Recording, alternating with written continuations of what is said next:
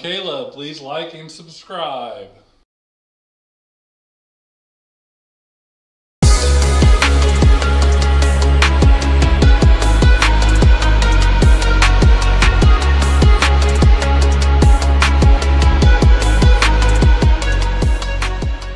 Well, thank you for joining us again for another episode of Candid Conversations. Today, my guest is Rudy. Thank you for coming on, Rudy. I really appreciate your time. Thank you for having me.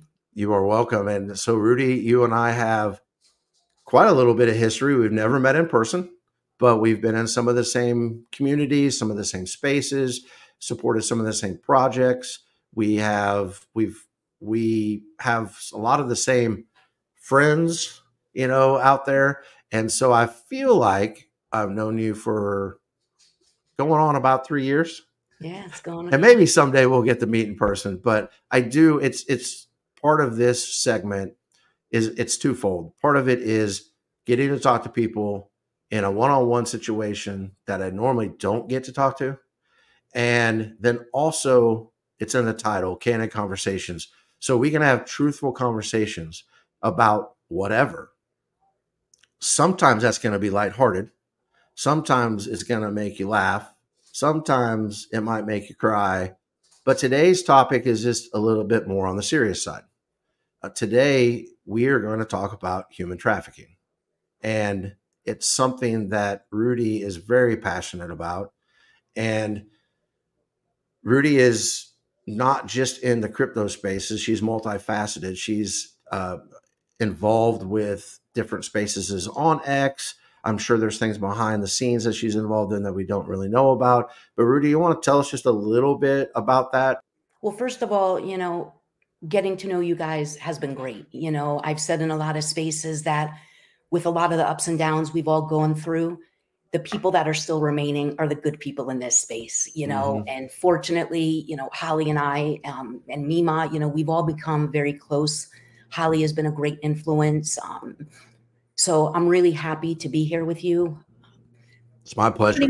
Pretty much at the beginning, it was just crypto. I think that I'm very much about uniting crypto, not just being in the ecosystem. It's been very important for me to see projects come together, especially when it comes to bringing new people in. For mass adoption, we need to be one huge community, not just broken off into different chains or different ecosystems. And I've always said that we end up where we are for a reason. And as much as I love doing crypto spaces, I've learned with this advocacy and the fight against human trafficking that I think this is what brought me to crypto. This is what's given me the voice in the spaces, because I can now use this platform to educate. And I've seen that a lot, especially lately in the Zach community, the amount of support and people that do come out asking questions. How can I help? What can I do? It's amazing. Mm-hmm. It only takes one person to make a difference. And I don't think people realize that sometimes. They say, oh, well, what can I do? Well, I've already made a huge difference. And that's just with my 5,000 followers. Mm-hmm. That's just, that's just with doing 8 months worth of these spaces. I've made a difference. People have come to me, wow, I didn't know these things happen. The biggest misconception is the average person thinks human trafficking is that white van that drives down the dark alleys with the tinted windows that just grab people off the street. When in reality, the average person who's trafficked is trafficked by their family or their friends, oftentimes right in their own homes. And that's something that is very important to get out there, because what happens is people who are trafficked, when they finally do go for help, they're not believed, because even the law enforcement has it in their head that trafficking is just one way. They don't realize the differences in how it's being done nowadays. We have to remember trafficking, and I'm trying to stay away from that S word, for the sake of the video, but for the sake of YouTube's regulations. Exactly. Trafficking is a $350 billion a year industry just in the United States alone. Mm-hmm. Of that, sadly, $150 billion is just children. Mm. these children get brought in so young, and especially the children that come from really bad homes or don't have parents, they're used and abused. And by the time they're 16, 17 years old, they're not as valuable to these people. And what happens is they're forced to then become groomers, where they're now out, going to parties with their friends, trying to get their friends to get involved.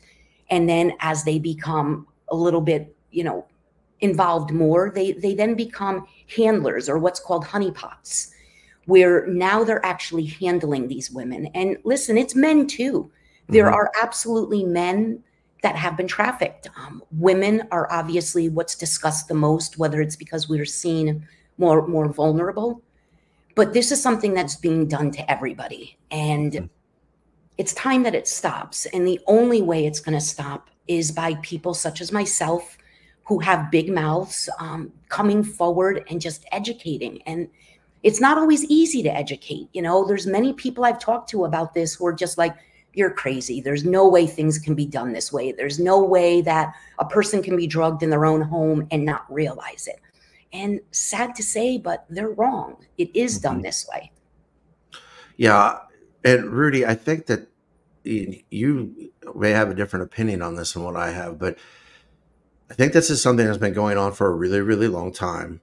But I think with the age of technology and the internet, that it's becoming more and more obvious, and people are being able to tell their story and get things out there. And I mean, I know I've been more aware of it over the last even like 2 to 3 years than I ever have my entire life. You would hear things once in a while, and it would almost sound like, you're talking about the white van. That's like the movie version, right? But all of that used to always sound that way. Like, oh, that would never happen here. And in preparing for this interview, I looked up some statistics, and it said that 27.6 million people are being trafficked worldwide each year. That's insane. I'll be honest with you. I wouldn't be surprised if that number is a lot bigger. And here's why. Those numbers are only based on who comes forward. Agreed. And I will tell you, I took the lower of the numbers that I found. One of them was up to 50 million is what it had said. So I kind of went with if you Google something or you're trying to find information, you get a wide range. So I went a little bit more on the conservative side, but I'm with you. I would not be surprised if it wasn't more. We have an issue too with the foster care system. Yes. A lot of people, and, I'm not going to say that this is necessarily 100% true, but it's called government-sponsored trafficking. There is a woman by the name of Tara Lee Rodas who is a whistleblower for the government. She was responsible for helping place the immigrant children into sponsor homes. And she started doing paperwork. And finally, after a while, she realized she kept seeing the same sponsor name. So she finally checked into it, and this sponsor was an MS-13 gang leader. And he was being given children. She has said that it's harder to go to an animal shelter and adopt a dog or a cat than it is to become a sponsor of these 85,000 missing immigrant children. Wow. That's insane. Caleb, part of our podcast, he's my real life brother. And he was, for many, many years, he was a sponsor, and he had children coming in his home with him and his wife. Really? Yeah. And it was a passion of his, but it kind of got to the point where it was mentally draining, because most of the kids that he had at his home as foster children had been abused and different things. And I'll never forget, and I hopefully he'll be okay with this story. I'll never forget the story he told me of this little 3-year-old boy that he had for, 3 or 4 or 5 months. And then the state decided that it was time for him to visit his father again. And as soon as the little boy saw his dad, he lost control of all bodily functions. And my brother is a giant, and he is the strongest human being I've ever met in my life. And he said it took everything in his being to not pound that guy straight into the ground. Even though he saw nothing happen, he could tell by the reaction of the little boy that his life was hell on earth. And so that is kind of where behind the scenes, those things have become very important to us because especially through his experiences that we have seen some of this firsthand. But like I said, it almost seemed like it wasn't as big a deal as what it actually is. If we're talking 25 to 50 million people worldwide, and we're seeing just tidbits of it in the news here and there, and now with X and Facebook and all these different things, you're starting to see more and more that, hey, this is a problem, then I give you all the credit in the world for using your voice to stepping up and saying, hey, let's change this. Let's figure this out. If nothing else, like you said, let's educate people. And well, that's the first step in everything. Whether it's human trafficking, whether it's crypto, whether it's, animal rights, I'm vegetarian. I have my views and things. You and I don't agree on that, by the way. I know you don't. And I got something on the smoker right now, Rudy. And that's something that I never push on anybody. If somebody is interested in knowing what, why I became vegetarian, what my reasons are, I will share. But I don't believe that forcing, what I believe about the animal abuse or the farms, I don't believe that's, my place to force on somebody. If people want to ask, then that's fine. Yes. And I will say this too, Rudy, that there are certain things in the world and in belief systems, whatever that is, that people are not going to see eye to eye on, right? Mm-hmm. But inherently, we all know that murder is wrong, right? We are born knowing that something like that is wrong. And I believe the human trafficking, and I'm trying to stay away from certain hot button words that you two get sensitive about. We all know that that is wrong. Now, that doesn't mean that people don't do wrong things, but this is a topic that you would be hard pressed to find somebody to go, oh, no, I'm cool with that. Right? I mean, it's one of those worldwide things that no matter what religion you are, what race you are, what gender you are, that we can all agree deep down that this is wrong. And those are the type of things that sometimes don't get talked about enough. And so when you agreed to do this, and I thought, let's get into it. Let's see what's out there. You are very passionate about this. I have always thought it's wrong, but never like, how can I fix it? Like, because I don't know where to start. And I think there's probably a lot of people out there like that.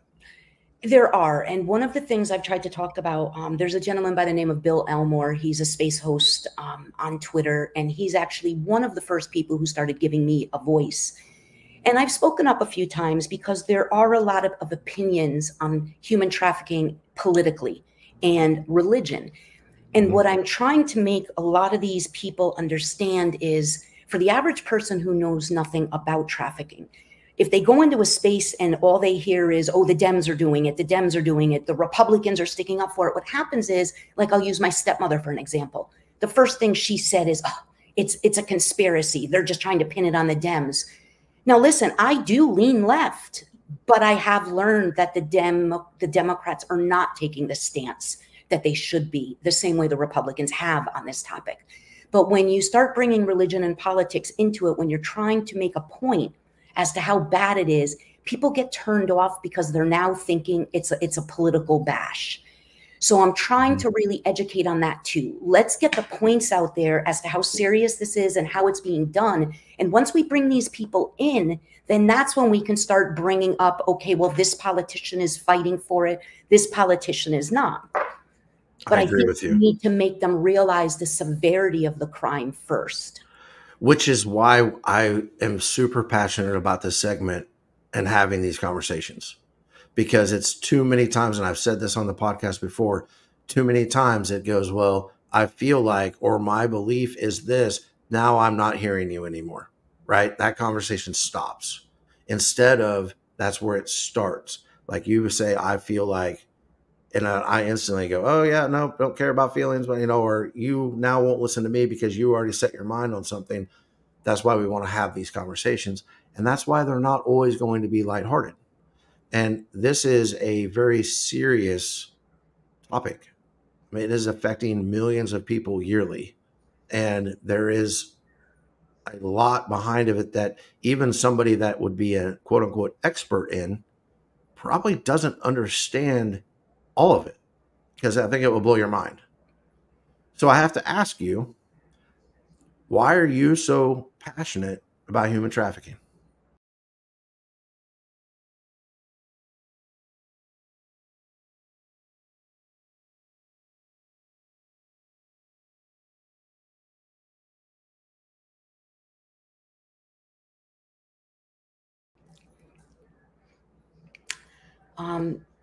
We've talked a little bit about this offline. There are some people who are aware of why I am so heavily involved. It's hard to get into the whole story because it's a lot to tell. There's a lot of things involved that I don't think some people might be ready to hear. But basically, I have been trafficked.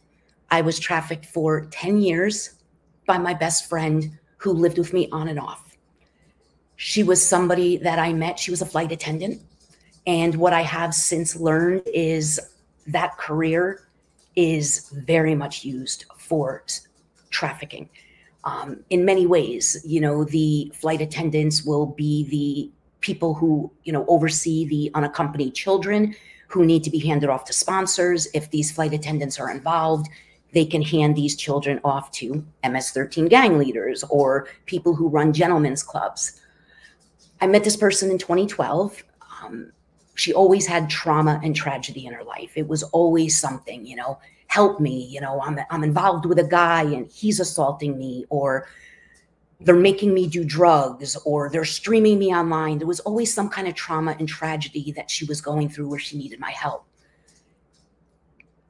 I was always there for her.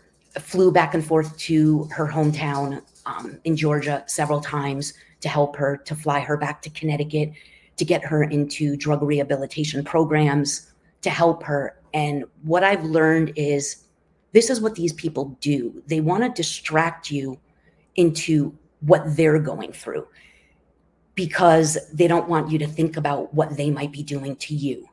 And I kind of mentioned this last night in Ghost Space when he was talking about how you want to be there to help people. Yes, you do. But you need to understand that sometimes people are begging for your help for selfish reasons. So in my situation, every time I brought Amanda back home to my home or went to stay with her for a month at a time or was flying around with her on buddy passes, I would find I was constantly falling asleep. Whether it was because we would go out to dinner and I'd have a couple of sips of wine, whether it was because we were flying for 4 or 5 hours, we'd get back to the hotel and I thought I was tired. I never understood what was going on. I would wake up many mornings feeling drugged, bruised. Her line whenever I was bruised was, oh, well, that's because you're not wearing compression stockings and you're doing a lot of flying. So the altitude is, causing bruises.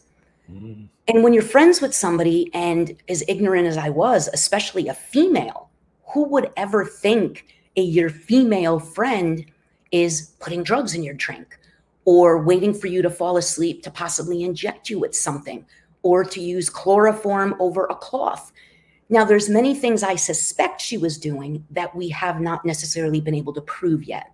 And this is why there are certain things I won't yet talk about. I believe that everybody who comes forward needs their story to be as credible as possible. And if you start bringing in a lot of the what ifs and I think, and this is what I think she did, it takes away from it. Because like I've said to you and everybody I've told this story to, I'm going to find out there's certain things I'm wrong about.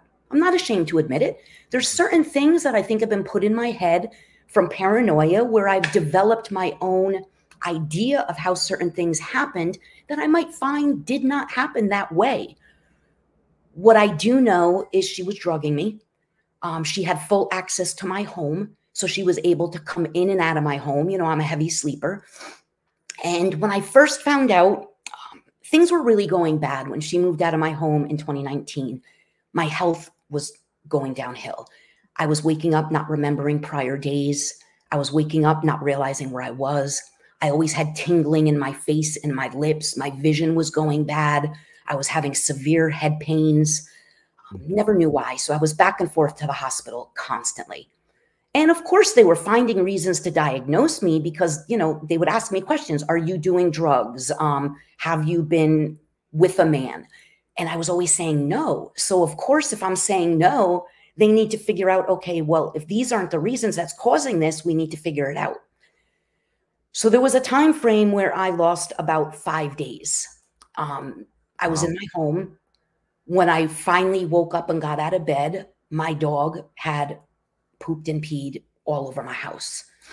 I walked out to my dining room and I put my cat's food dishes on my dining room table to keep them up high enough where my dog can't get to it, but still low enough where they can reach it. And I put it on a runner and I walked out to the dining room and there were maggots everywhere, all over the food dishes. Mm-hmm.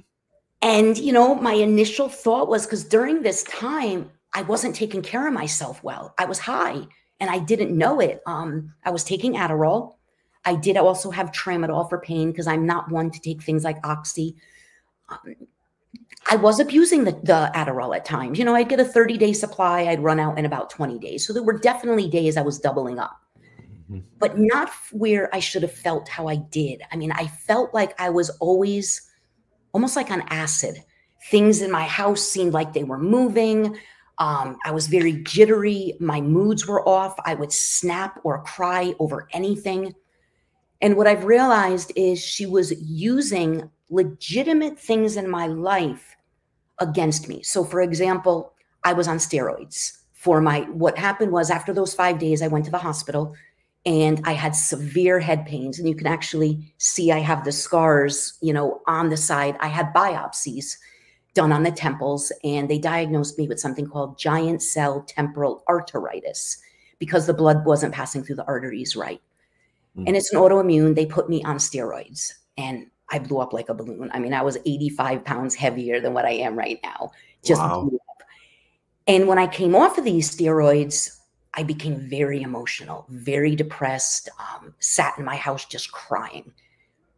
I talked to the pharmacist. The pharmacist did say, listen, steroids can do that. It's actually been known to make some people suicidal.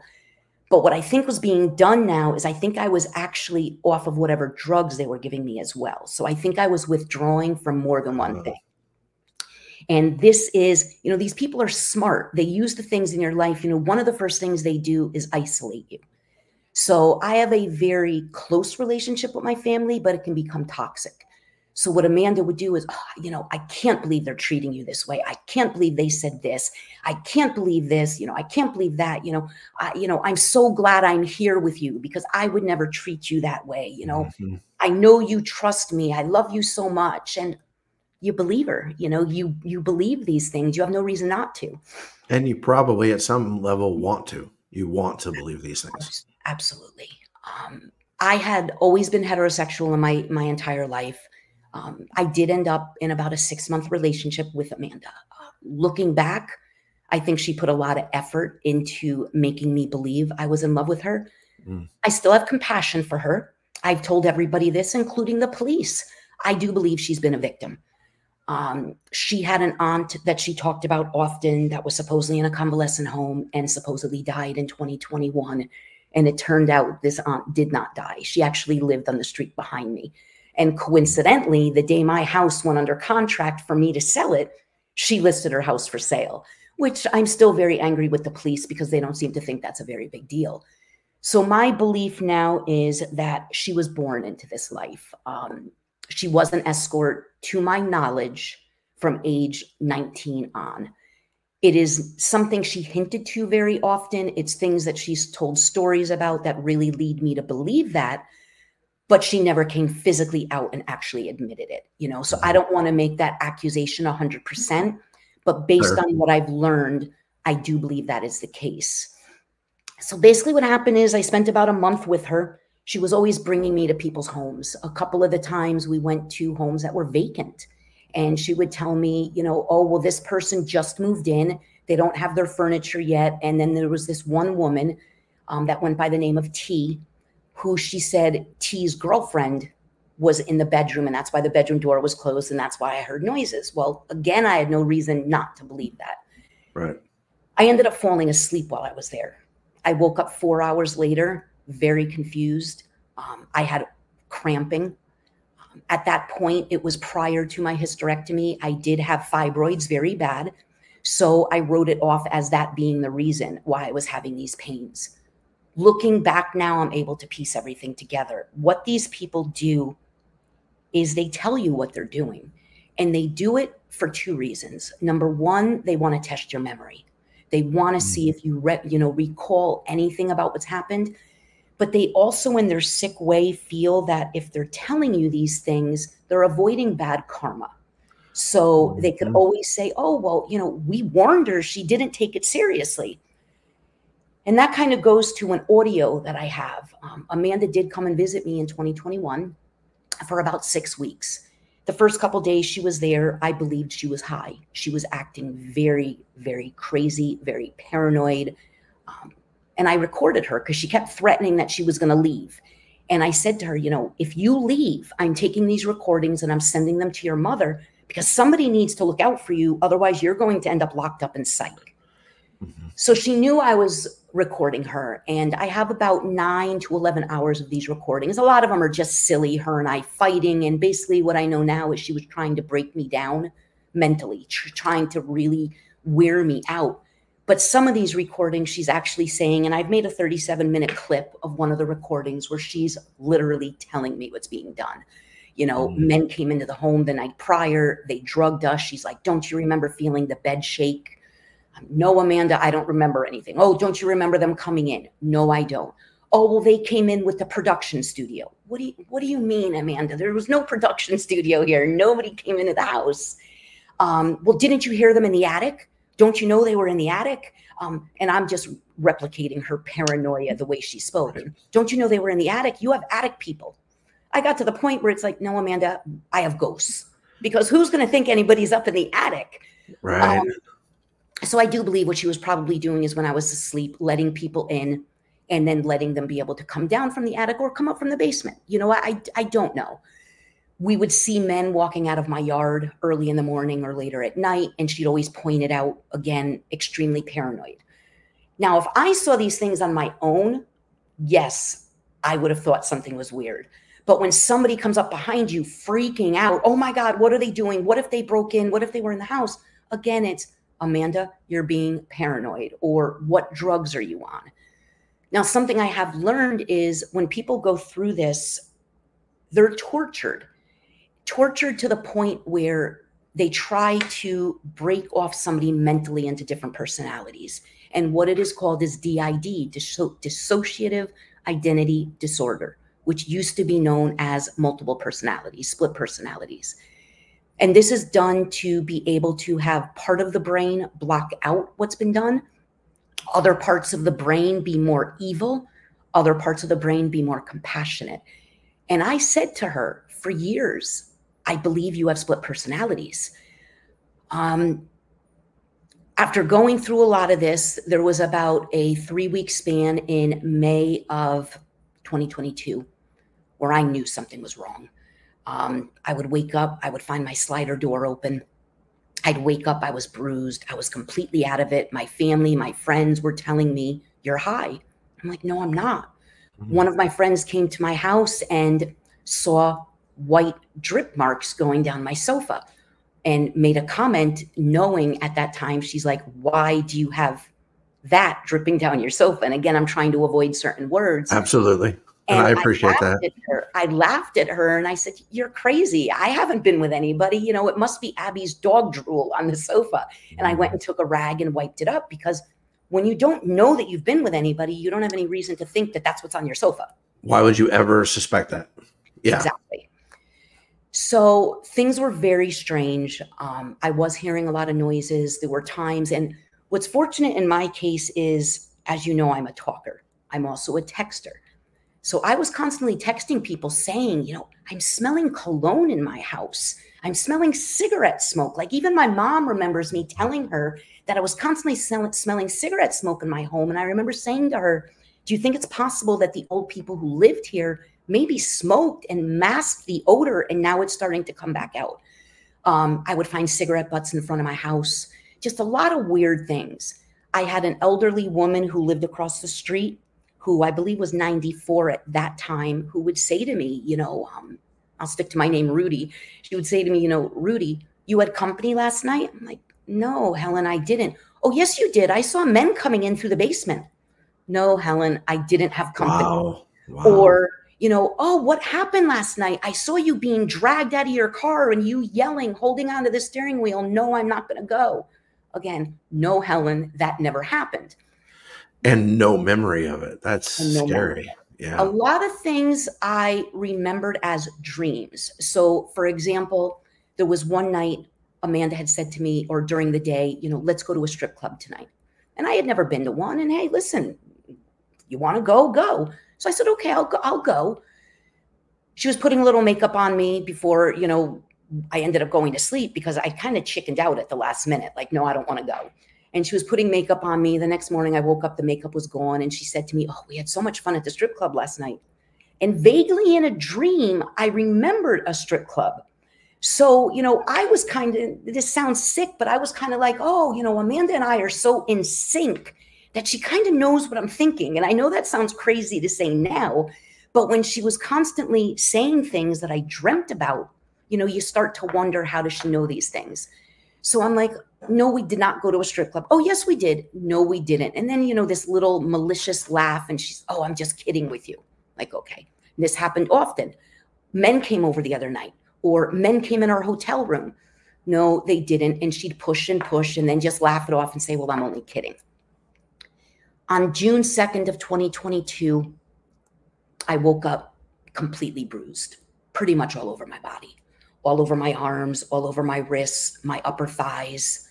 I was bleeding from places I should not have been bleeding. I was still kind of thinking as I walked out of my room, like, oh my God, what have I done to myself? Did I hurt myself? Because with giant cell temporal arteritis, there is a very slight chance a person can start getting early onset dementia. And Amanda did put that in my head that that's what was happening to me. So I got to the point where I was afraid to tell anybody that I was losing my memory or losing my time, because I was afraid my family would try and stick me into the hospital, think that I wasn't. Exactly. And as I walked out into the living room, I saw my dog and her mouth was bleeding. And at that point, I knew I did not hurt myself because I did not hurt my dog. Then I started realizing, sorry. On cue. Then I started realizing that my dog was giving me signs. I would wake up in the morning and she'd be shaking. I mean, just shaking uncontrollably. And she always sleeps with me. So I'd wake up and she wasn't in bed with me and I'd be yelling, Abby, Abby, Abby. It would take her a while. And then I would go out, she'd be there. She'd either come to me in bed and she'd be shaking, or I'd go out to her and she'd be shaking. We'd go out for a walk. We'd come back to the house. She'd refuse. She would not want to go back in and she'd stand there sniffing. Wow. She was giving me signs. Yeah. And that morning when I found her mouth bleeding, I knew. But at that point, I finally put pieces together and I called my med doctor. She was the doctor she's an APRN. She was the doctor who was prescribing my Adderall. Coincidentally, she was also Amanda's doctor. Amanda kind of, not pushed me, but recommended I go to this doctor. Now, this doctor and I had a great relationship, great relationship. And I called her. I said, listen, I have been assaulted. I need to get to the hospital. I don't think I can drive. I feel like I've been drugged. I can't really sit down. I'm completely bruised. And she was very compassionate. She's like, okay, do you want me to call 911 for you? I said, yes, please. She did. The police showed up with a crisis nurse. And obviously the ambulance followed. They brought me to the hospital. And once I got there, I was told I was papered for 3 days in psych. I said, why? Well, you're paranoid and you're delusional. No, I'm not. I'm confused. Which was your fear all along. Majorly, because what people have to understand is when a woman or anybody is assaulted, they're being held against their will. Right. And when you go to a hospital, which is supposed to be your safe place, calling the police is supposed to be your safe place. They're supposed to be there to protect you, not make your situation worse. And when I went to the hospital and they held up the paper, told me that they refused to do I'm not sure the right way to say this, not using the right words, but an exam kit. There you go. For DNA. They refused to do it. I said, why? You're crazy. I said, no, I'm not. Please give me an exam. No. And what bothers me with this is, it's fine. You want to think I'm crazy? That's fine. Then prove it. Yeah. Do the kit, do the exam. And when it comes back finding nothing, say, okay, see, you're crazy. They wouldn't do it. Instead, they wheeled me back to a dark section of the emergency room, a darker, I should say, like a dimmed down section of the emergency room, which was cold. They took my purse, they took my phone, and they left me by myself. And I sat in there crying. And the nurse came in, and I said to her, I said, do you understand that I haven't even been hugged yet? I said, I woke up this morning realizing what's been done to me. I immediately called for help. And this is the way I'm being treated.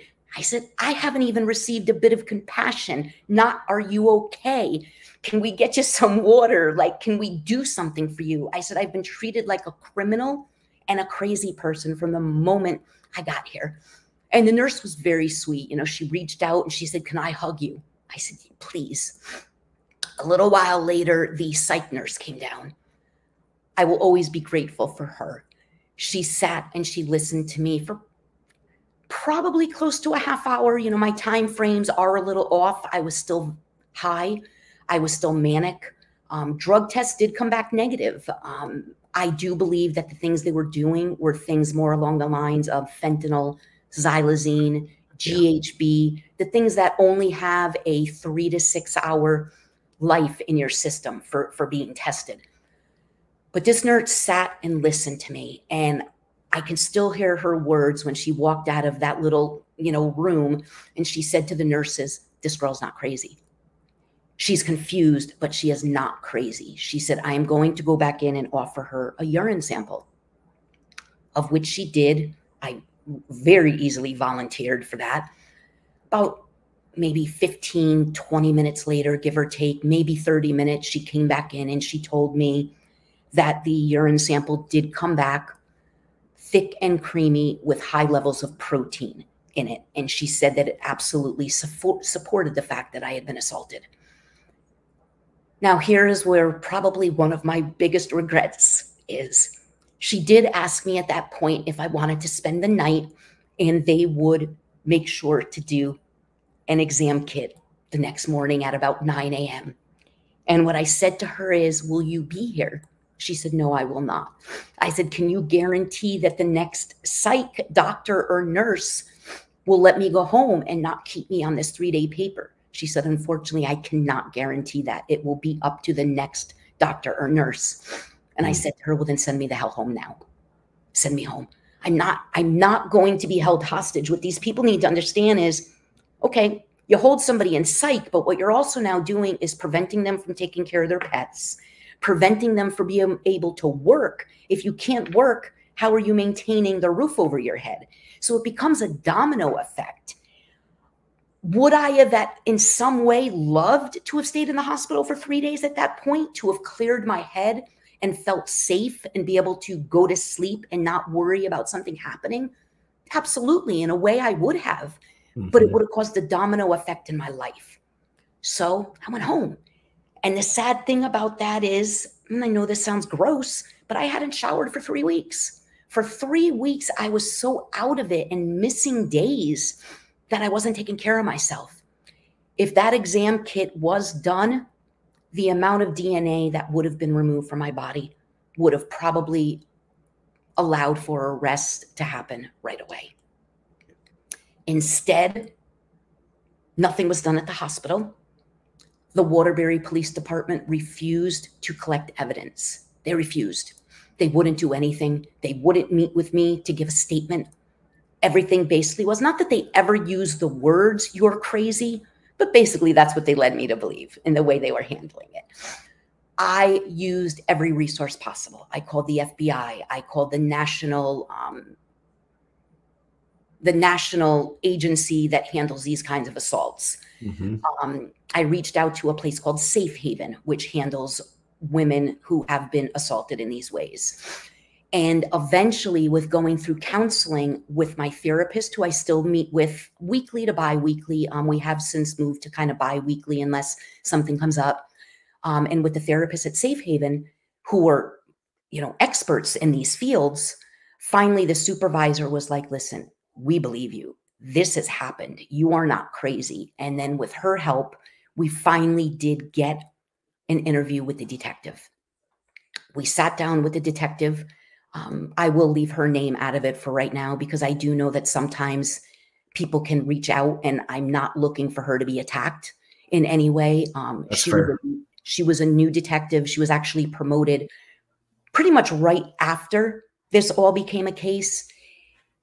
And I do believe if it were up to her, things would have been done a lot differently. But unfortunately, her superiors were men. They didn't believe me. Do I believe that there may be certain things going on that push them to try and keep this case from moving forward? When you see a lot of these busts that happen on the news, you see that pharmacists are involved, politicians are involved, police officers, you just never know. And I'm not going to make that accusation. So it took months for us to get in front of the detective. Now, during these months, I was continuing to be assaulted, but I was afraid to call 911. Well, they had, I'm sorry. They had let you down at some level. I don't blame you at all for that. Because I was just thinking as you were telling that story is you went to the place that you should have felt safe, that they should have taken care of you, and they didn't. I mean, I won't say they failed 100%, but they dropped the ball in a lot of different places. So now where's that safe place? So there's not. And the police who should be there now, again, and this is something, I do have another Twitter profile, and I will disclose it now. It's called Human Trafficking Awareness. Originally, the handle is CAHT, and yes, I use the 32, CAHT 32, and what it was originally supposed to stand for is Crypto Against Human Trafficking, because at that point, I decided I wanted to educate crypto.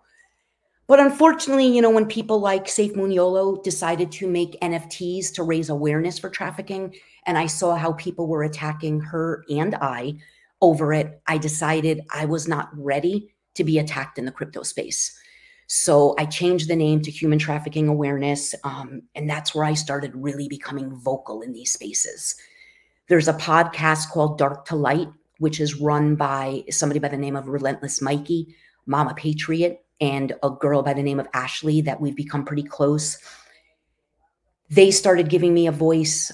That started getting me involved with, like I said, Bill Elmore, Shepherd's Watch, all these different organizations. And the more they started hearing my story, the more they realized, okay, this girl needs help. And like I said, I'm sorry, because I do tend to jump around with this because there's just so much that's happened. No, and that's okay. Yeah. It's your story. Nobody can tell it but you. So that's okay.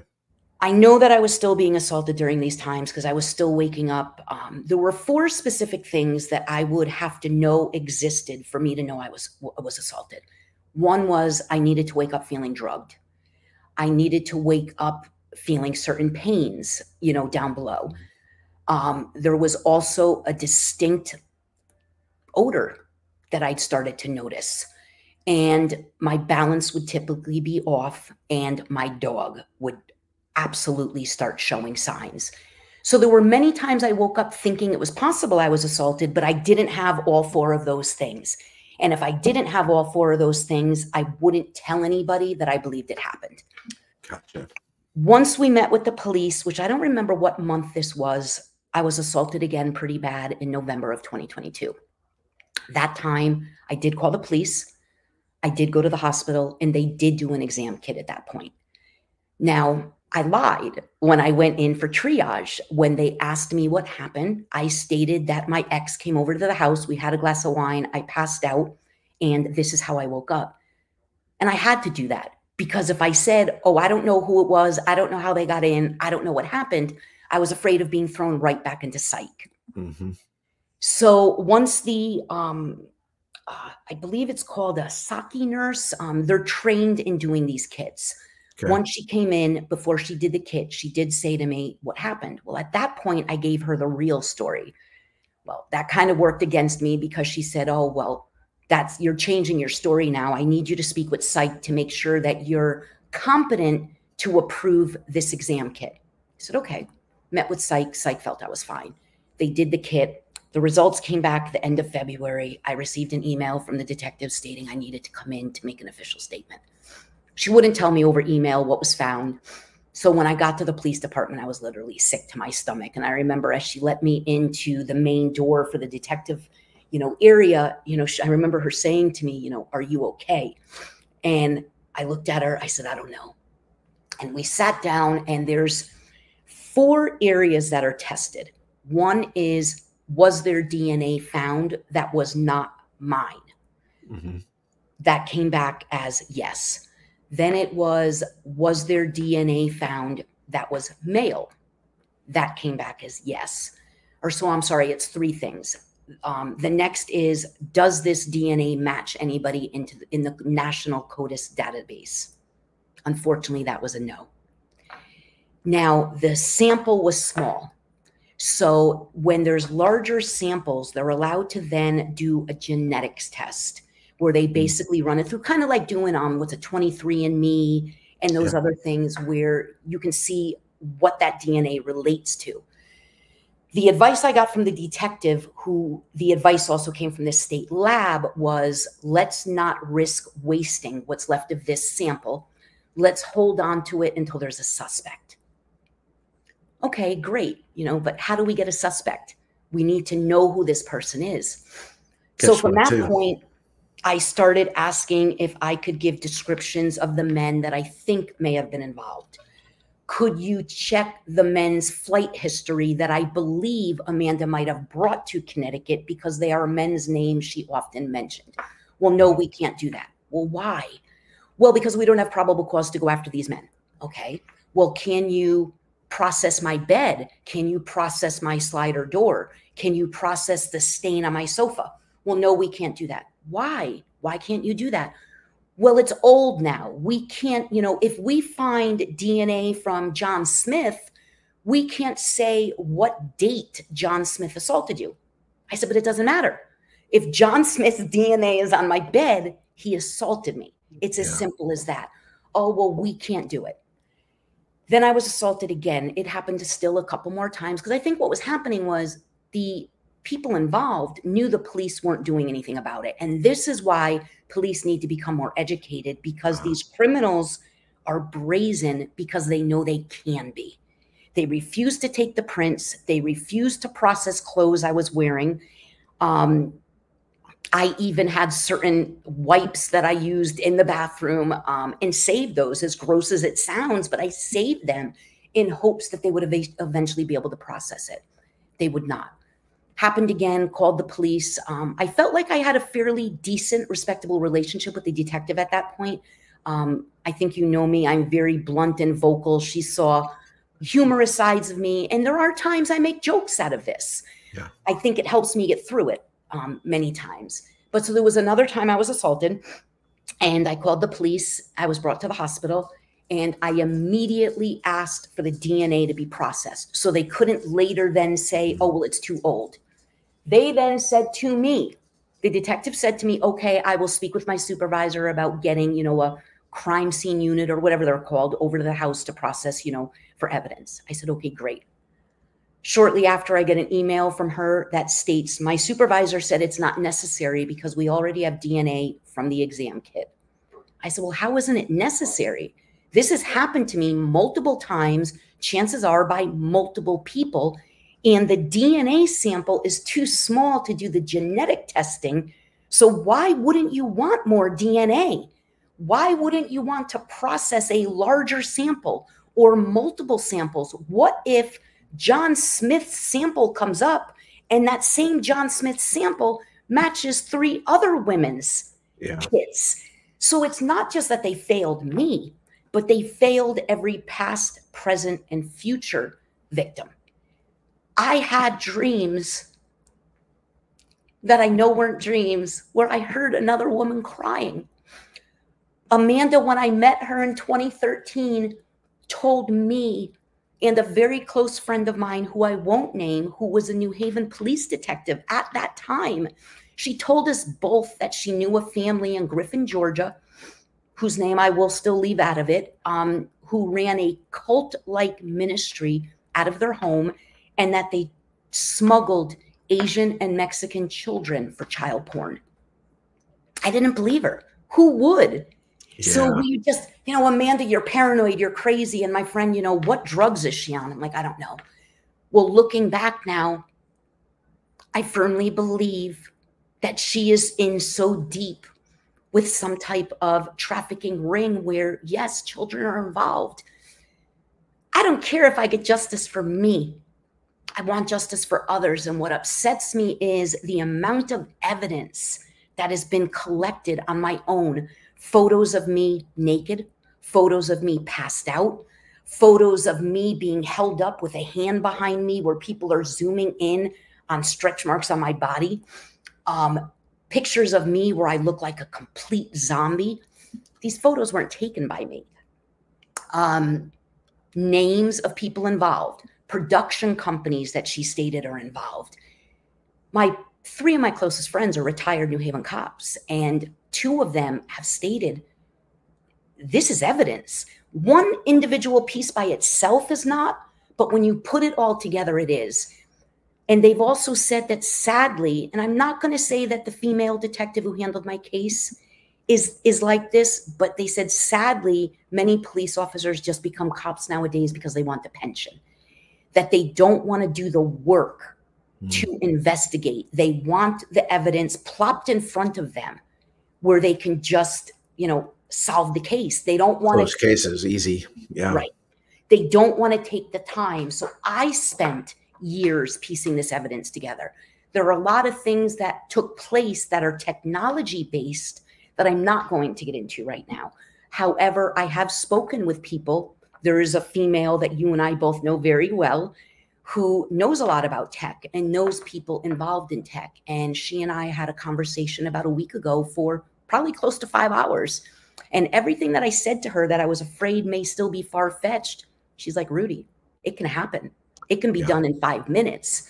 Those are things I think I'll probably save to discuss when it's more of a group setting where I can have these more professionals there to be able to explain how it's done, because I know how it was done, but I can't explain it in tech terms. So after all these times, the police refused to get the evidence. They refused to speak with the 96-year-old neighbor across the street, who is now passed away, unfortunately. But the 96-year-old neighbor told her neighbors everything. And those neighbors want to make statements. They want to. They wrote everything down that they were told. Police refused to do it. Finally, the detective, I do believe in my heart the detective fully believed me. She did decide to make a file and bring it to the state's attorney. Now, we both knew there would not be enough evidence to warrant arrests at this point.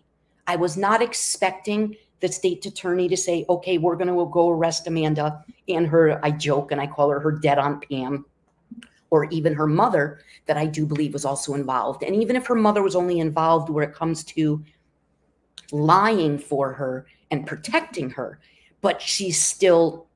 There's still knowledge. Exactly. So they wouldn't interview these people. Now, the morning I woke up, June 2nd, somehow this 94-year-old woman heard a female voice say, oh my God, she knows, she found out everything, she's going to the hospital. How did she hear that? My belief is, I cannot prove this, my belief is that they may have been in her house because she was so, old and frail. It is possible they were in her house. She did tell us there were times she woke up to people in her living room. We didn't believe her. We just thought everything was crazy. Wow. So I begged the police to interview these neighbors. They did not. The most that they did was ask some neighbors if their video cameras picked up anything, which they didn't. And I don't know how much you're aware of tech, but there are things called signal jammers. Yep. Where you can literally jam people's cameras and Wi-Fi. And one of my neighbors was constantly calling Comcast because their Wi-Fi was going out throughout the night. I will say, when you're talking about a $350 billion a year industry, For people to think that they're not paying people to go work for Comcast, ADT, Verizon, they're crazy. Of course they're paying them.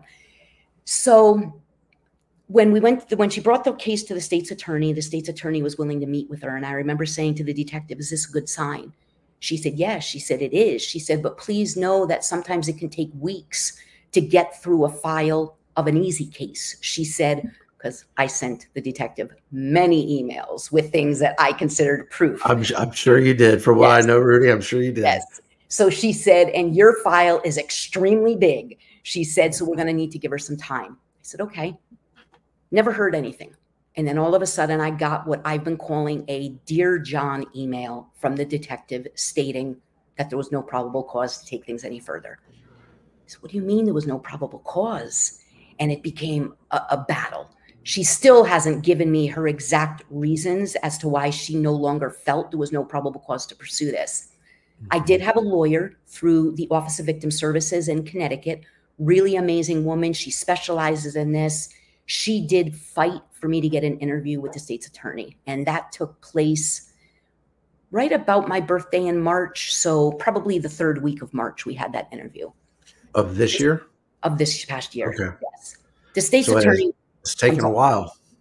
It's taken a while. The state's attorney wouldn't even look me in the eyes through the camera. She constantly rolled her eyes, and all she kept saying is, well, there's no probable cause. There's no evidence. And I was getting I said, how can you say there's no evidence when you guys refuse to collect the evidence? You cannot say, after I have emails from the detective stating we don't need to collect the evidence because we already have DNA from your kid. So how are you now going to say there's not enough evidence? If you came to collect it, there would have been. I had a brand new bed, brand new. It was bought in 2019. I hadn't been with anybody romantically on that bed.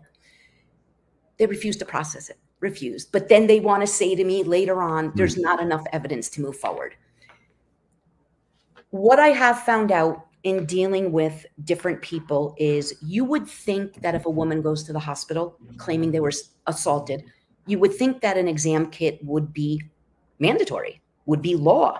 The norm. It's not. The doctor has the right to make that decision. Wow. And that now needs to change. So I am working on a bill that consists of things like making exam kits mandatory when a victim goes into the hospital. If they want to think they're crazy, that's fine. Then do the kit so you can then come back at a later date and say, see, you imagined it. I also believe that blood work needs to be done the moment the victim goes into the emergency room. And the reason why is the average ER wait could be a couple of hours. Yeah. So now you're waiting to be called up, to admissions. You're then waiting to see triage. You're then waiting to get brought back to a room before the blood tests are done. It's now 4, 5, 6, if not more hours, depending on when you're going. The drugs are out of your system by then. You need to get these tests done immediately. And then I am also fighting for it to be mandatory that an evidence scene be processed. I'm sorry, there was no reason at all. They could not have processed my bed. I ended up buying a black light and shined the light on my mattress. The staining on my mattress is disgusting. When I moved, I pretty much left everything behind. Now, I always wanted to eventually come to Florida, but I'm here now because I can't trust my police. I owned a home in a city. I'm 54 years old. I had never been arrested. I had never been, known to be crazy, known to be on drugs, none of that. I've held down the same career since 2003 of a real estate appraiser, never had complaints against me. I have the same friends since high school or my late 20s. I'm not the person that you would say, okay, she's crazy. 3 of my closest friends were New Haven cops, but they would not give me any credit, none whatsoever. It was easier for them to continue to think I was mentally unstable. And yes, listen, I appeared unstable. I was drugged. I was confused. I didn't know what was happening. But again, do what you should do to prove that I'm not stable, because the amount of evidence that I still have, before I moved, I spent 3 hours in my room with a razor blade and ripped the entire top layer off of the king size bed. Now, have I technically tampered with evidence? Yeah. It may not ever be able to be used in a court of law, but as technology advances and as I meet more resources, I know we will still be able to get that tested. So whether it's, yes, we're testing it and one man's DNA was found or 20 men's DNA was found, that will eventually help my case. I'm never giving up. There is no statute of limitations on these kind of crimes. And I'm a fighter, and I have a huge army of people surrounding me that are determined to make me see justice. Some say, well, if things are that bad, why are you still alive? A couple of things I'll say to that. And people like Crypto Mima might actually beat me up after she hears this. But she might. Part of me does not necessarily believe 1,000% that Amanda is fully evil. I do believe she's been victimized. I do believe she suffers from DID. And I believe, and if you heard the 37-minute clip of her, she does break down saying people will come after her. When people are being trafficked and they go for help, any crimes they commit while being trafficked can't be used against them. I did not know that until we talked yesterday. Yeah. So this was something that I did try to tell her a year and a half ago. Please come forward, not just for my sake.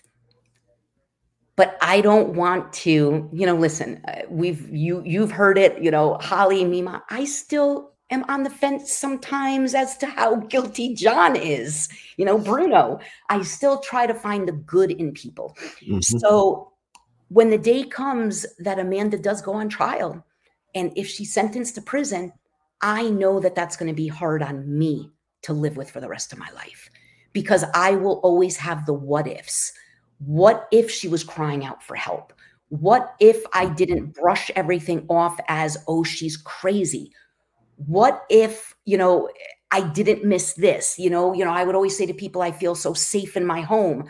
But clearly I didn't, because I was sleeping with a knife and mace under my pillow. But yet, so clearly, subconsciously, I knew I was not safe in my home. But I don't want to have to live with the guilt, whether she deserves it or not, of her possibly spending the rest of her life in prison. If it was in a perfect world, I would love for her to come forward, admit what was done to me, and be somebody to help in this fight. Let her confirm how these things are being done. Let her confirm suspicions I have as to different ways I was knocked out of my home. Let her confirm how these production companies operate. And that's my wish. In a perfect world, would I love 10 years down the road for her and I to be booking conventions where we're there from the predator side and the victim side, educating people? Yes, I would. But I know it's not going to happen. And every time my case does seem to start to move forward again, or we're doing something like we're doing now, I start feeling guilty. Is this going to be that one interview? Is this going to be that one space that triggers one person to hear it, where they then say, you know what? I know someone in the FBI, or I know someone here. We're going to get justice for you. So every time I take another step forward, I then question, do I want to do this? Because what is it going to do to Amanda? I got to stop thinking that way. Yeah. I need to learn somehow.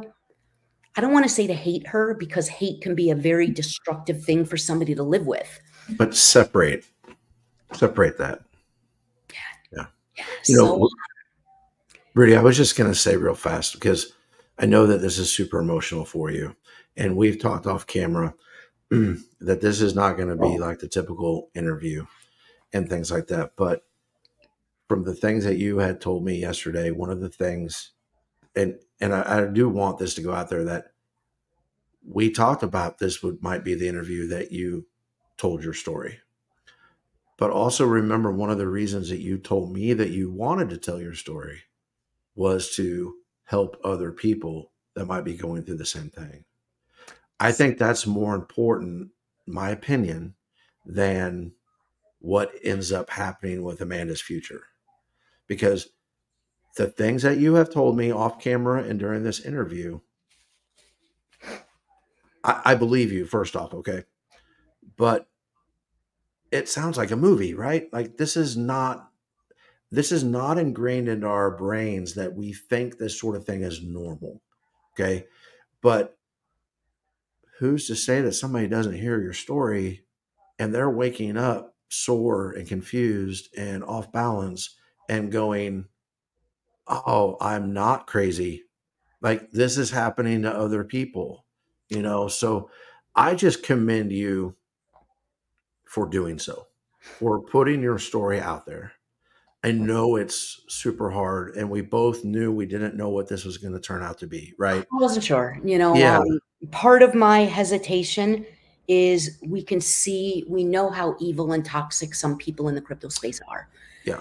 We also know that there's a lot of people, not just in crypto, but in general, who seek attention. Now, listen, I love going out on one of those tweets and you know, wrecking somebody on a tweet and arguing and fighting. But when it comes to things like this, I don't want attention. I don't want sympathy ever. I also worry about, and like we've seen, you know, in the Zach community recently with Kenny, who died and then came back to life. I never want somebody to think that I'm telling my story because I'm looking for help, whether it's monetary or anything, because I believe there's a woman I'm very close with on the trafficking side through the spaces who wants the guy Bill to set up a GoFundMe for all of us. I said, I want no part of it. She said, well, why? You know, it can help us with lawyers. It's not. I said, because the minute we attach the request for money to our situation, it takes away from the credibility of our situation. I will never do it. I wish it wasn't that way, but I think you're right. Absolutely. Yeah. Absolutely. So, you know, listen, I'm strapped. She drained me of about $17,000. Now, did she steal it from me? No, I did give it to her, but with her guilt, you know, oh, I don't have any money. And, you know, I'm back now in Florida and the doctor that I'm seeing doesn't give me Suboxone or methadone. You know, it's not covered down here. I need money, and I would always do it. So I did it willingly, but she drained me.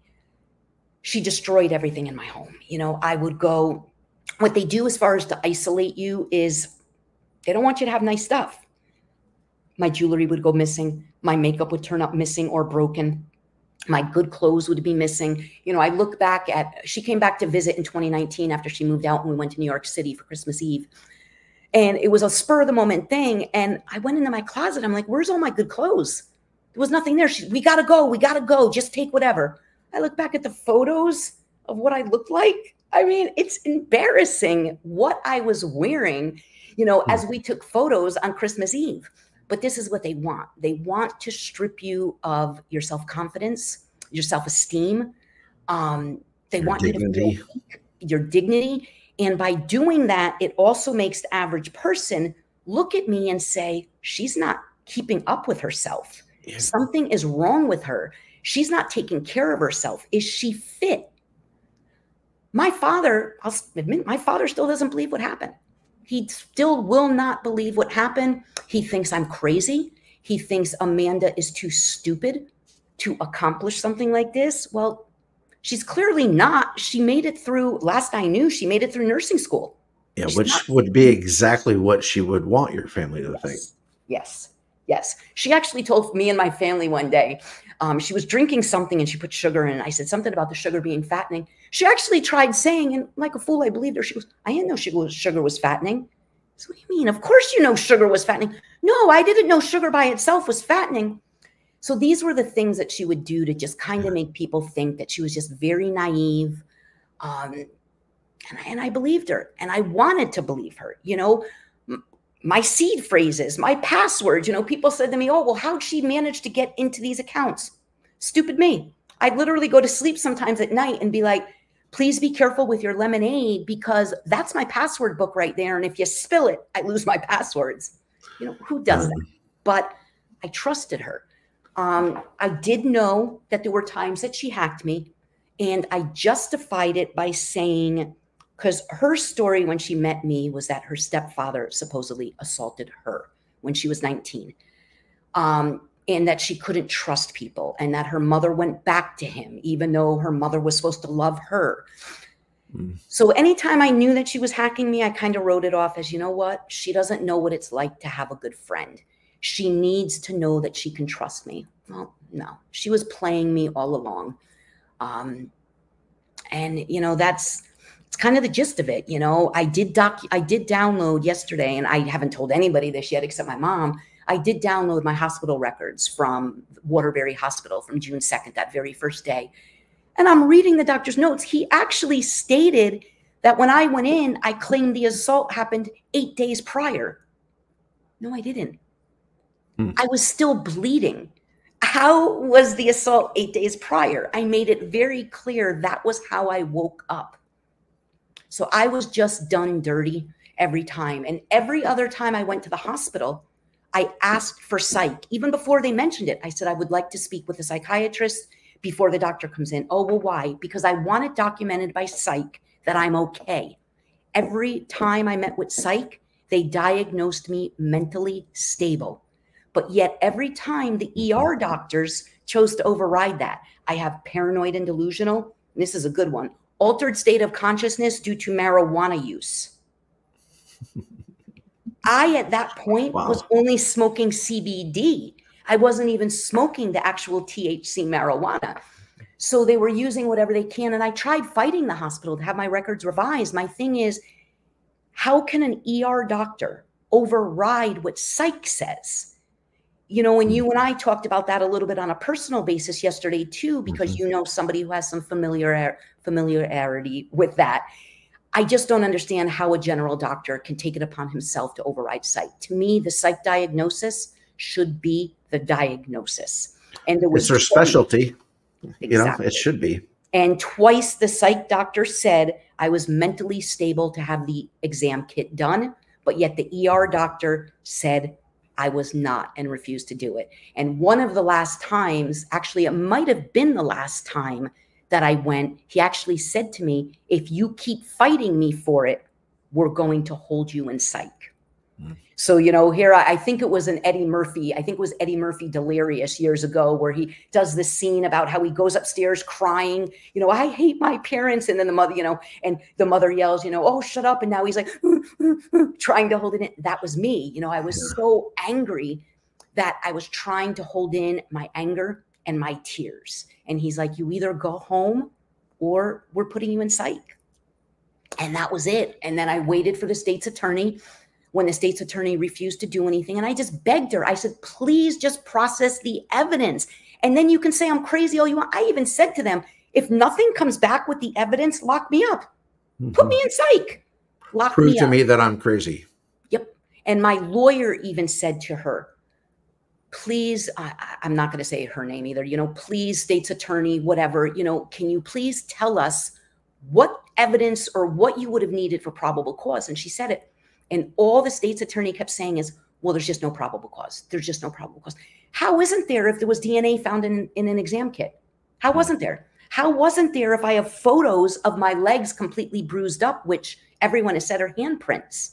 So to say that there was no probable cause, again, not for an arrest, I get that, but there was definitely probable cause to further investigate, and they refused to do so. That's when I decided, I'm out of here. I can't be in this state anymore. I got to a point where I would have rathered being assaulted than dealing with the police. And that's really sad. That is really sad. Waterbury PD failed me. And I do hope that there's some recourse I can take against them, as well as the two hospitals involved, Waterbury and St. Mary's. I don't know what the statute of limitations is on that, but they failed me. You know, and if you read through the emails, which once I am fully public, I do think what I'll do is, whether it's a website or something, where I'm going to post all these emails for people to see, So when you see the detective handling my case say on a couple of occasions that she's going to try and get the evidence processed, but then come back and say, well, we don't need it because we already have enough. But then to be told by the state's attorney, we don't have enough. Yeah. Well, there was a breakdown somewhere and I was failed. And I said to the state's attorney, you have the power to fix the mistakes that were done. Fix them. But nothing was done. So this did happen in multiple states. I moved to Florida. My first priority is getting my life back on track. As you can see, you know, I'm up against a blank wall because I don't even have much furniture. I just left so much behind. I'm trying to start over. So my first thing is increasing my income, you know, expanding my career because I do work for myself. I work from home. So I'm looking to get my Florida real estate appraisal license here so I can do both states. And then as I'm financially back on my feet a little bit better, that's when I am going to start putting more of my focus back into the case. But right now I need to worry about staying mentally strong.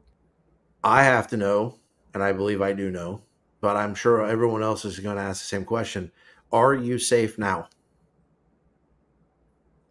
I think so. Okay. No one ever knows. There's a little bit of research if you want to look up what a targeted individual is. From what I have learned is once you are this deep in this life, you never get out. Do I have any reason to think anything has happened to me since I've been in this home? No, I do not. I feel completely safe. I go to sleep. I turn my lights off. You know, I'm not waking up, checking my body for bruises. So I think I'm okay. But from what I have learned, I will most likely continue to be, I don't know if being followed is the right way, right wording, but being monitored. Okay. I don't know if that's the case. It is called a targeted individual. Now, targeting individuals can be a few things. There are a lot of people who believe that there's these, you know, technology weapons that are being used, which are things similar to things you can find like in the US patents for things about MK Ultra. I don't believe that that's necessarily anything that I'm involved with, but it still falls under the whole targeting individual category, as well as gang stalking. You know, these people want to make you feel like you're always fighting. They want to make you feel angry. So I think I'm safe. Do I feel like if anything happened to me here, do I feel safe picking up the phone and calling 911? Not necessarily.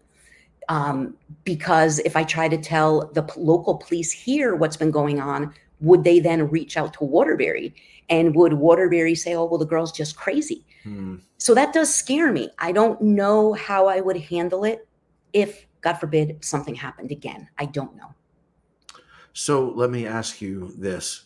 One, all I can say is I'll be praying for you. But two, we've talked about this a little bit off camera. Where do you go from here? Because we know there's going to be a lot of questions, right? And so this video is going to be public. People are going to watch it. And you know there'll be a lot of questions. So do you want to kind of go over kind of the next steps of what you're thinking through this process? Yeah, I think, you know, and just to kind of touch on it too, when I wanted to speak with you yesterday, it was more because I was worried. I was originally going to talk about the story as someone I know. And I was really worried that I would slip and say me or I. So I was like, you know what, let me just have a one-on-one with Josh, give him a quick rundown as to what's going on so he can understand we may need to edit things out. And then I was really shocked, and I have to say, so appreciative that you chose to want to take this down this road, because usually, you know, Crypto Bros podcasts, you know, it's, they're more uplifting, lighthearted. They're more fun. And, it wasn't a direction I thought you would want to take it. So when you made that offer, like, listen, you know, maybe this is the right time, for you to speak out.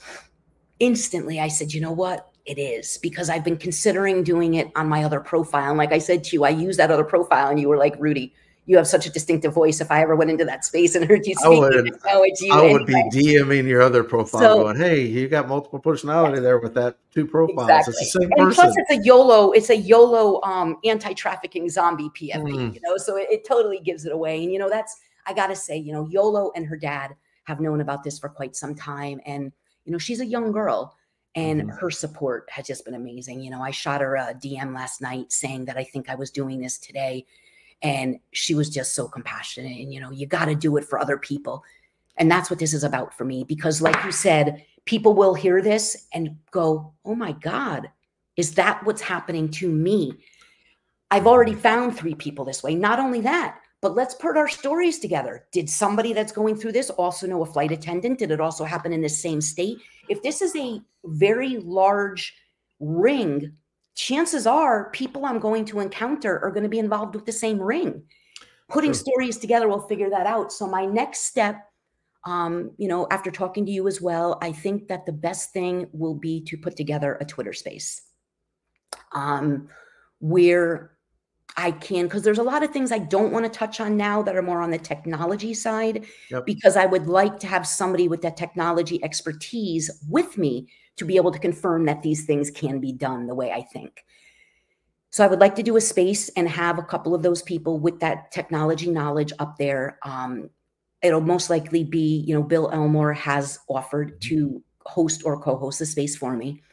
And I would possibly, you know, whether it's somebody like Holly or somebody else deep in the crypto community who know what trolls not to bring up, I would like to have another co-host who would really be able to say, okay, well, that's so-and-so. We definitely don't want to bring him up to ask questions.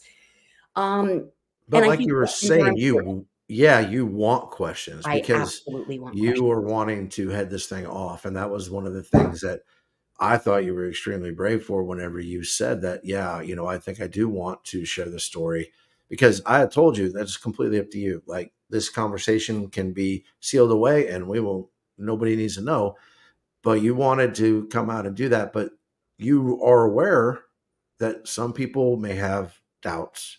Some people may have just genuine questions. I know you well enough to know that if this resonates with someone and they are starting to realize that, oh, wait a second, that sort of thing is happening with me, that they can reach out to you and you will talk to them about that. I mean, that's the whole point of all this. Not only will I talk to them, but I will give them the resources that they need to be able to be heard. Because I know that you have been worried about people thinking it's an attention thing, or you don't want the monetary part of it. But from talking to you through this interview and off camera, I am 100% sure that it's more about helping people than it is anything else. And I just hope that that comes through.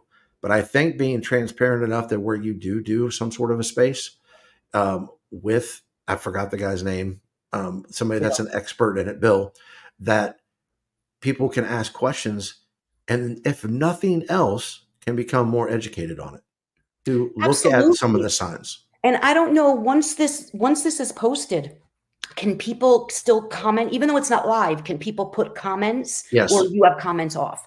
You know, I would love if people do comment. I would love to be able to answer those questions as well, whether it's me or giving you the answers. There's nothing that's off limits. And that's if someone comments on the video, Rudy, you can, if you have a YouTube account, you can comment right underneath it. You can respond to them. So that's important. You know, there's a lot of questions that people will have. And yes, my main goal is helping others. However, selfishly, I also want to be able to stick that middle finger up to the hospital and to the police. I need to feel like I've been vindicated, and I, as childish as it sounds, want to be able to say, I effing told you so. It's very important for me for the police to feel like they messed up. Whether they'll ever admit it or not, I need to know that one day they say, holy crap, everything she said was true and we dropped the ball. And that's very important to me. Well, I just commend you for having the courage to come forward and share your story. I mean, I think that the strength that it takes to do that, if anybody has ever put themselves or would try to put themselves in that situation, they have to acknowledge the strength that would take. And so I, want to say that I appreciate that. People will get the information. They will do with the information what they want to do with it. But as long as people are being truthful and people are having conversations, it's the only way to educate, to bring this thing back around. We have to be able to have these conversations. So I know you were worried about, us being more lighthearted and things like that. But part of the reason that we have this as a standalone in the Crypto Bros realm or brand or whatever you want to call it is so that we can talk about anything. Like, what you're getting when you come to the podcast. And with this, you'll be able to know what you're getting when it comes to the title of the video. So I commend you, Rudy. You know my heart. I think we've known each other for a long enough time that I can tell you that I love you and I'll be praying for you. And by the way, I do have pants on. Greg said I didn't have to wear them, but I did want to let you know. I thank you for doing that, so we can end this with a smile, because it's a heavy topic. It really is. There's a lot there, and sometimes we try to get away from the heaviness of reality, but sometimes we need to be smacked in the face with it. And so when you were telling me your story yesterday, we've had the interview scheduled for a while. It just made sense. Like, hey, let's get it out there. Let's do it. And then know that I'm glad. I was hoping, Rudy, that for your sake, by the end of this, you would feel like there was a little bit of a weight lifted off your shoulder. Well, it's done, for 2 years. It's been, more than 2 years now, it's been, I want to go public. I want to say something, but is it the right time? I don't want to be seen this way. For a while, it was more, I don't want to jeopardize the case, while the case was still open. But at this point, like I said, all it takes is one space or one video for that one lawyer or that one FBI agent or CIA agent, somebody to say, this girl needs help. She needs to be heard. And I do believe that will eventually happen. Well, and what we'll do, Rudy. I thank you so much for giving me the opportunity and for believing me. This is what's needed, and this is also why, because I respect you and your overall podcast. It's also why I kind of wanted to leave certain things out. I don't want to make certain accusations that maybe shouldn't be made without proof. I also don't want to get into too many of the conspiracy type theories that I can't back up. So I tried to remain as respectful, towards you and, your brand also. I get it. And I appreciate that. I just want you to know that I think that all of our DMs are open if you ever needed any of that.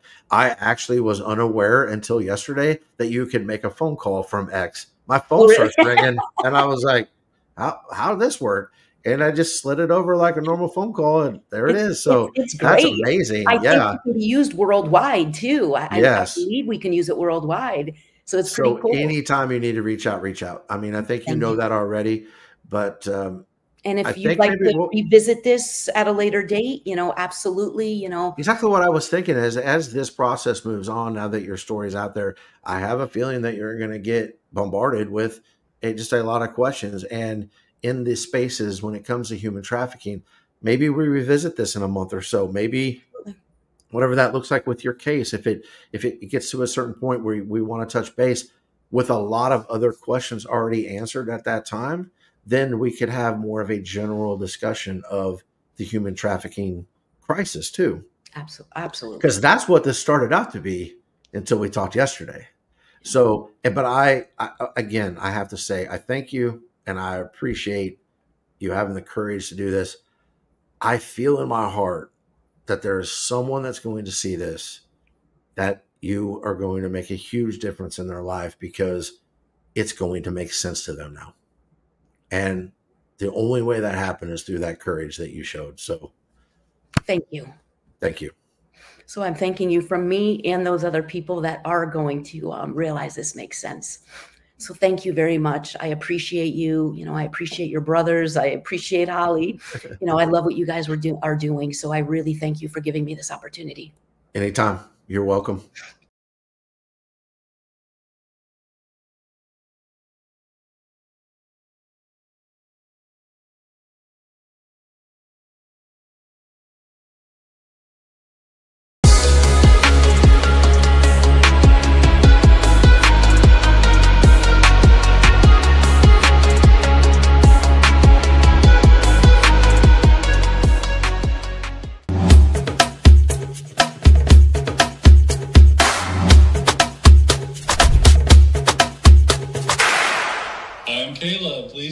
subscribe.